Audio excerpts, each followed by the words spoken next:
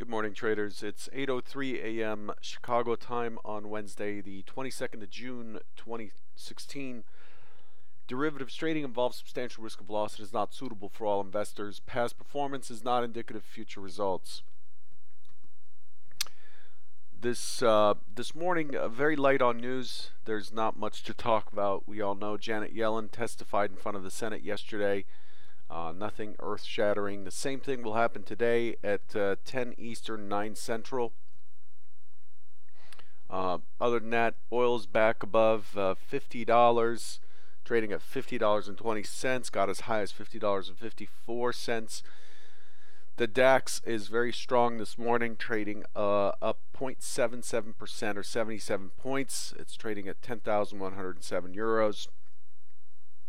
The market stance as it sits right here is there's an appetite for risk this morning. Money's moving towards risk assets, with the US dollar being the laggard, down 0.47%, followed by gold. Gold's back down to $1,268. So the overall shift is towards risk assets.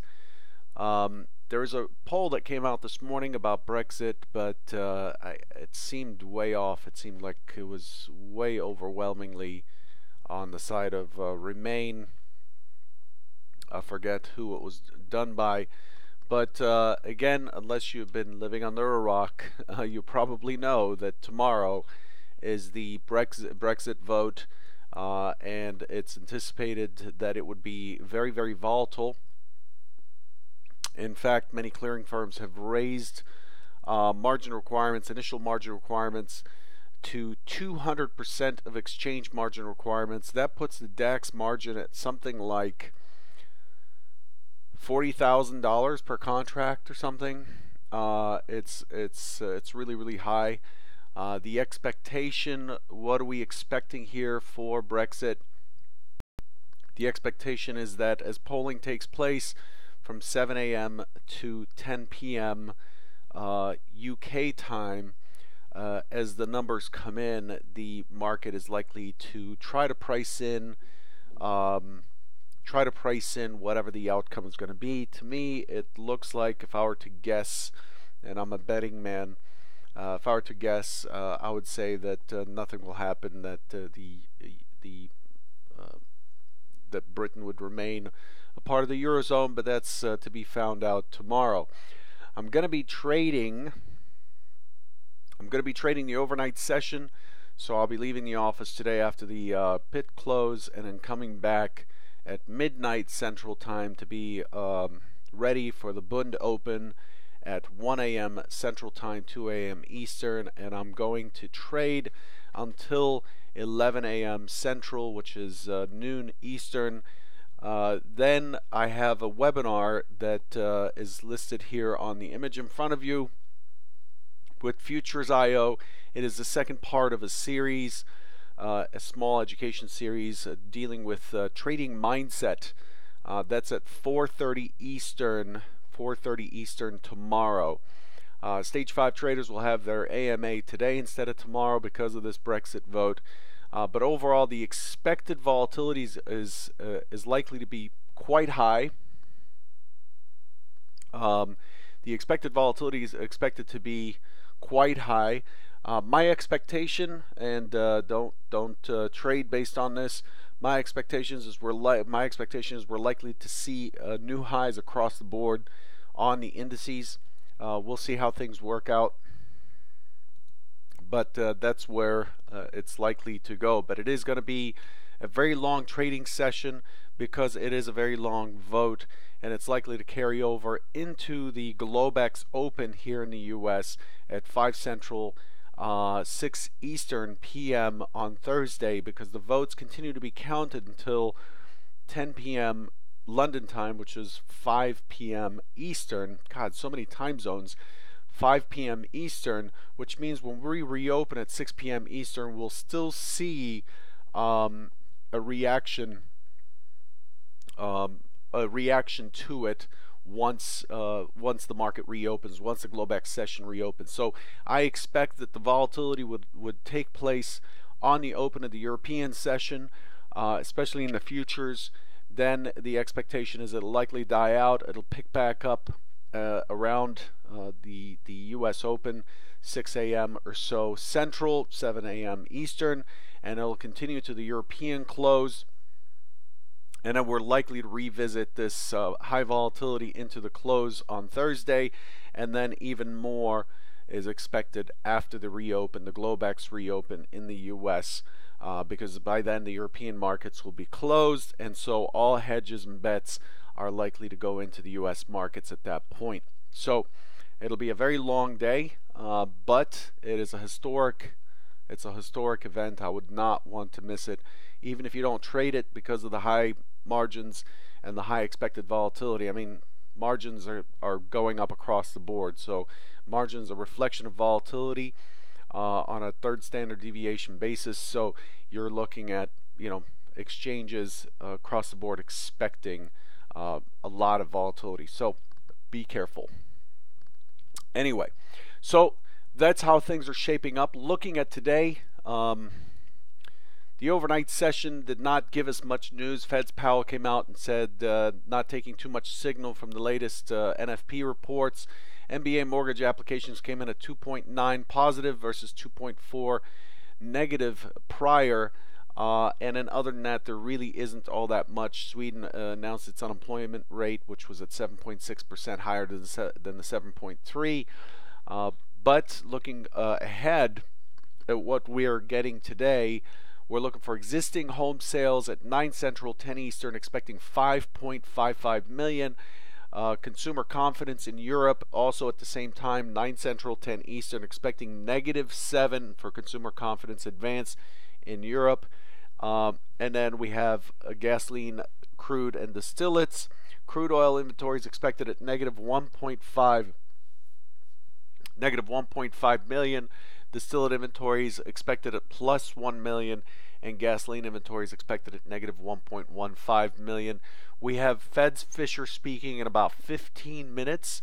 Fed's Fisher on at the Riksbank conference, and then also at 10 Eastern, 9 Central, we have Fed's Yellen coming back on to testify on monetary policy to the House Financial Services Committee. If you've ever watched these things, it's just a political circus with a bunch of clowns just asking silly questions and trying to make a point to their colleagues. So today's testimony in the House is more of a dog and pony show than the Senate version. The Senate version at least has a little more civility to it. So I'm not expecting too much out of that. Let's switch gears here and take a look at the markets, which is what you're here for. So yesterday, the expectations, here we go. The primary expectation yesterday was for the market to drop, to dip down as a response to the drop-off the day before. So it was expected to dip down. And then we're looking for a test of 86 for the overnight high to be taken out and the LVN to be tested from the prior day, and then looking for it to balance out. That's pretty much exactly what happened yesterday. Again, the hypos aren't intended to work out exactly like that or exactly as expected. They're simply a plan so that we know what is likely to be dominant in today's auction. So don't take these hypos as if they are exact plans of where to buy the bottom and sell the top. It's not intended that way. The idea is we look for what is most likely to happen in the auction today, and then you have to look at your whatever technical setups you're looking for in your trading plan to know what prices to lean against. But initially, we're looking for an open auction in range, which we got. We looked for a drop to the close, a test of the close, which we got, and then we looked for a test of the overnight high and LVN zone, which we got, and then we end up, the expectation is we end up in the middle with a balance, given that the range was wide the prior day. The second hypothesis which did not work out, was an open auction. At first, test higher is the first test. Find those sellers and then drop and dip down even further into the 73 quarter composite LVN. Here's what actually happened in the markets yesterday. I'm going to look at the trigger chart. There's your open auction. You can see that the opening swing was fairly tight. The opening swing was 78 and a quarter to 80.75 or 80.25. I think it was 80.75.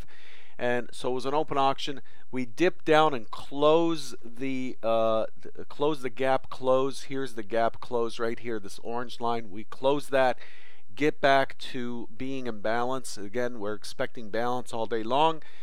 Get back to being in balance, gain the energy to break the IB high, pull back to balance, and then we finally test that the prior overnight high, and we test that LVN, and then we finish in the middle. So that's exactly what Hypo 1 was expected to do.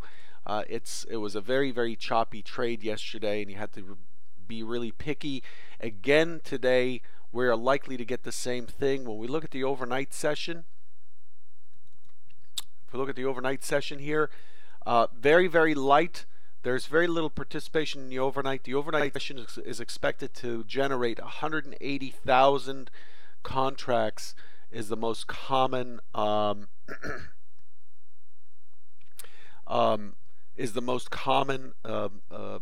volume for the overnight session. And I'm defining the overnight session. Sorry, I'm losing my voice.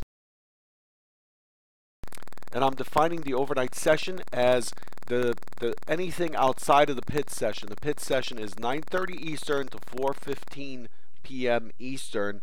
So when we reopen at 4:30 for Globex, I'm considering that part of the overnight session. And again, it generally generates, statistically generates 180,000 contracts. In the overnight session, we have 157 with a fairly tight range and no consensus on price. Really, it has not traded much and has not done enough to give us any clues. So essentially, overnight session. This is the day session right here. That's the range of the day session. The overnight session is just inside of it right here. And so we don't get anything out of the overnight session. It's not giving us any indication whatsoever. So the overnight session is not very useful this morning.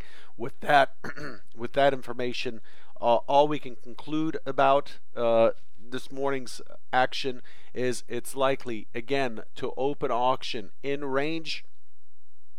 I expect it to dip down again. Look for buyers. The purpose of dipping down like it did yesterday is to look for those buyers. If it finds buyers, it's expected to chop back up and push higher and potentially take out this 85.75. And if it can find a base on the pullback, then the target is likely to be this open naked point of control right up here. We are still above the 73 quarter composite LVN, so the expectation is buyers will continue to remain in control. That is your Hypo 1 for today. Is an open auction, a dip early towards the most valuable price of yesterday, 2077.75, and then a push towards the high for a small test of the high, potentially extended target 2088 and a quarter. That's how things are shaping up. The second hypothesis for today, same thing, open auction in range, looking for a test towards the overnight high. The overnight session does not give us any evidence that there is strength there, but this is the most likely second scenario. Test it, fail, and then push lower, and then I expect it to just basically sit in the middle into the close. That would be Hypo 2. So who cares what these hypos are, right? I'll tell you why they matter. They matter because they allow you to compare what is expected, anything that's expected, versus a person who's coming in and just shooting from the gut and saying, I will react to whatever the market does. What we're doing here is we're setting up based on auction logic. We are setting up what is expected. And what is expected on the hypo, first hypo is a choppy open, meaning day traders, short-term traders, locals in control. That's what an open auction is indicating, which means that it's likely to consolidate and be very choppy. It's a great way to lose a lot of money very quickly. So if we expect chop on the open, we sit on our hands. And then the expectation on hypo 1 is that we would go looking for buyers. If we're going to go looking for buyers, what does the market have to do? The market starts advertising lower prices. That's what it normally does. It advertises normal prices to entice buyers to step in. When they do, then what do we look for once those buyers step in? That's what these hypos are for. It's to say, if this happens, here's my plan. If that happens, here's my plan. As far as what the execution price should be and so on, you can use your stochastics, you can use your whatever.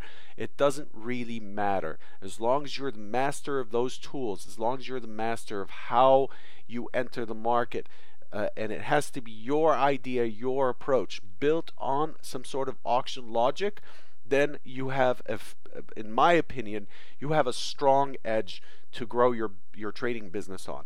If you come in and just blindly follow an indicator, or if you come in with the idea that your gut's going to tell you what's going to happen, then I think that could potentially work. I can't judge it, but I think that your potential for a strong trade or having a strong hand in the market is greatly diminished. This is why we create these hypotheses, and this is why they're shared with you. That's all I had for you for today. Just look for the market to go fairly dead into the closing session, into the closing range today in preparation for tomorrow. If you're going to be up and about tonight at midnight or at 1 a.m., I'll be around. If not, then good luck, and I'll talk to you tomorrow. Take care.